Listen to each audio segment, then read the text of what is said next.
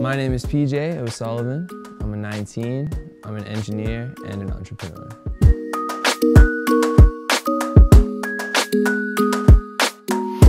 I think I've always had a curiosity for how things work.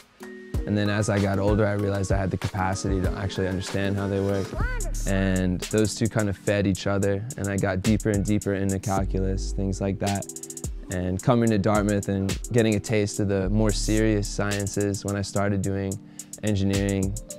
And then when I actually took my first Thayer engineering class, Engineering 21, my sophomore spring, really enjoyed it and had a good time and knew that this was academically something that would fulfill me while I was here.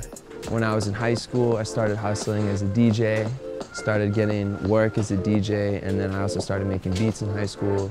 When I came to college, I was able to pour a ton of my free time on campus into making music, DJing, and growing my brand as a DJ and eventually my DJ company, Booth. I'm actually grateful for classes like Engines 21 to give me design cycle thinking, and I've applied those principles to building my businesses on campus. And as such, I've been able to develop my entrepreneurship through the eyes of an engineer. I'm very grateful for that perspective. Musically, I can apply engineering to all the different pieces of equipment in the studio. It's fun to have taken a class like Engineering 31 and understand the ones and zeros behind the boards that I look at when I engineer records with my musicians. Beyond that, just the broader engineering mindset of being able to break anything down into different pieces and critically evaluate how the pieces relate to each other.